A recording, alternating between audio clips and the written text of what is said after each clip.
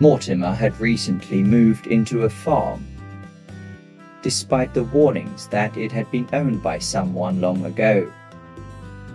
However, Mortimer failed to take notice of the old sign that was posted near one of the barns. It mentioned an unknown mouse being seen flying over grey areas.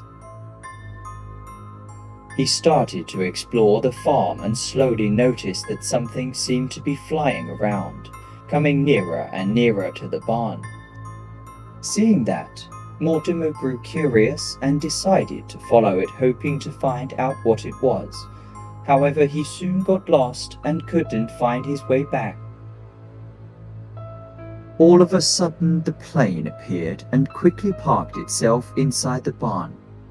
Mortimer saw that it was the same mouse he had seen on the sign. The mouse noticed the poster of Mortimer and quickly ripped it off, thinking that Mortimer was trying to invade the farm. The mouse grabbed the sign and took it to the river nearby. With that, the sign vanished into the water. Mortimer was singing as he came back, but soon noticed that the poster was gone and the sign had disappeared. Noticing that, Mortimer started to get anxious and called out for the mouse.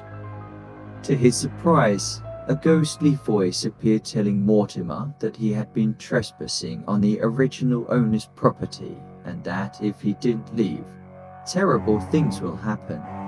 But he didn't know that it was actually the unknown mouse doing the ghostly voice behind the barn.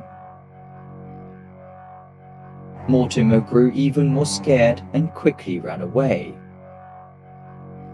Now back to the safety of the forest, Mortimer stayed there until the plans regarding the farm had been sorted. He had learned his lesson not to meddle with other people's business.